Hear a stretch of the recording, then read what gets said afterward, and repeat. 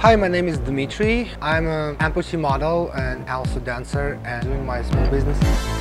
I grew up in Russia. All knows how in Russia attitude for gay people, so it's dangerous. So it was hard, and I think it's first reason why I moved here. It's because I want to be who I am.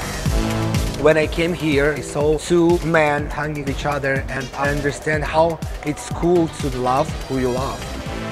I'm really proud of being who I am right now, because it was a long time hard to me accept who I am.